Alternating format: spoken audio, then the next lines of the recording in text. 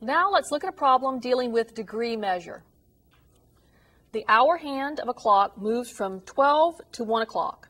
Through how many degrees does it move?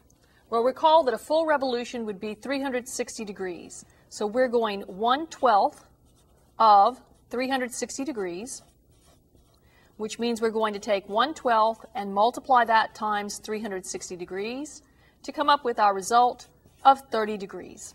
Now let's look at a problem dealing with angle measure. In the figure, let the measure of angle DBC equal 19 degrees. Find the measure of angle DBA. Angle DBC can be found by starting at D, moving to B, and going to C. The letter that's in the middle is going to be at the vertex of the angle. So DBC is going to have the measure here of 19 degrees. We're being asked to find the measure of angle DBA. That would be the larger angle that we see in the picture. Now notice that we have the symbol for a right angle here. So what we know is that we have the measure of angle DBC plus the measure of angle DBA equal to that right angle measure of 90 degrees.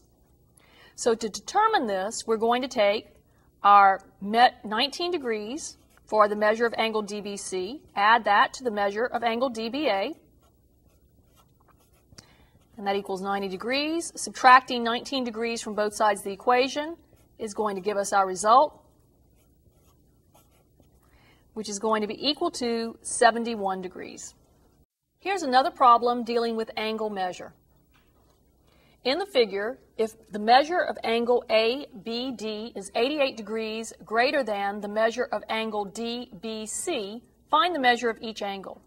Well, let's make sure we see where those angles are located. ABD would be this angle. DBC is the angle that's right next to it, and notice that the two angles are adjacent to each other and form a straight angle. So therefore, we know that the measure of angle DBC plus the measure of angle ABD is going to equal 180 degrees.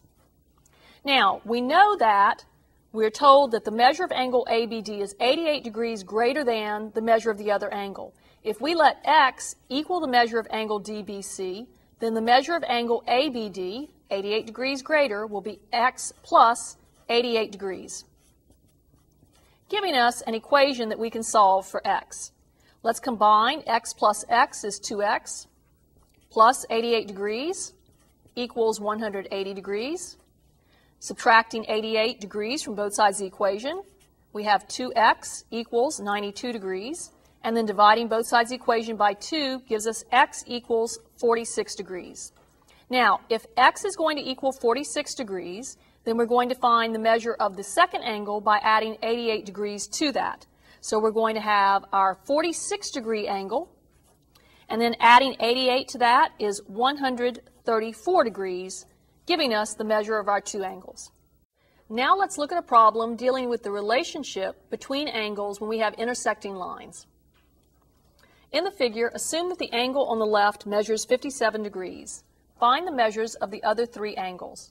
We're going to begin by labeling. I'm going to call this angle to the right angle 1, the angle up at the top I'll call angle 2, and the angle at the bottom I'll call angle 3. To find the measure of angle 1, we're going to notice that this is going to be a vertical angle with the given 57 degree angle. So the measure of angle 1 is going to also be 57 degrees. To find the measure of angle 2, we're going to notice that angle 2 together with the 57 degree angle forms a straight angle, meaning that they are supplementary to each other. And so we can find the measure of angle 2 by taking 180 degrees minus 57 degrees, which is a difference of 123 degrees. And then finally, if we look at angle 3, we could do the same thing, noticing that we have supplementary angles, or we could notice that it's going to be a vertical angle with angle 2, and so either way you look at it, the measure of angle 3 is also 123 degrees. Now let's look at the relationship when there's a transversal between parallel lines. In the figure, assume that the measure of angle 8 equals 29 degrees as shown. Find the measure of each of the other 7 angles. Well, we can do this in a variety of different orders, but let's go ahead and just notice first of all at this first intersection that if this is the measure of angle 8, 29 degrees, then we can find the measure of angle 1 by using the fact that this is going to be a vertical angle. It will be congruent and therefore have the same measure. Next, we could go to, for instance, angle 6. Here, the measure of angle 6 is going to be found by using the fact that angle 6 together with angle 8 form a straight angle, meaning they're supplementary to each other. So the measure of angle 6 is going to equal 180 degrees minus the 29 degree measure, and that's going to be a difference of 151 degrees. Next, we could go to angle 7. Notice that because it's going to be a vertical angle with angle 6, it will have the same measure as angle 6, so the measure of angle 7 is also 151 degrees. Now we note that we have parallel lines with a transversal drawn between them. We're going to use the fact that first of all we could go to angle 5 and notice that it corresponds to angle 8. And the measure of corresponding angles when we have a transversal between parallel lines is going to be the same. So the measure of angle 5 is also going to equal 29 degrees. And now if we look at the other three angles, we really have the same relationship that we had in the first intersection. We could approach it in that manner. We could also notice some other relationships, and let's go ahead and use those. For instance, we notice that the measure of angle 8 is 29 degrees. Angle 2 is called an alternate interior angle with angle 8, and so it's going to be congruent to the measure of angle 8, and therefore the measure of angle 2 equals 29 degrees.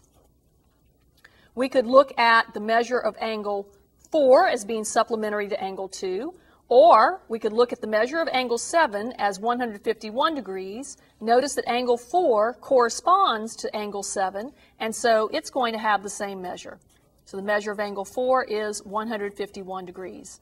And finally, we could look at the measure of angle 3 as being vertical to the measure of angle 4, or we could say it corresponds to the measure of angle 6, or we could say that it's an alternate interior angle with the measure of angle 7, and any way you look at it, we're going to have the measure of angle 3 equal to 151 degrees.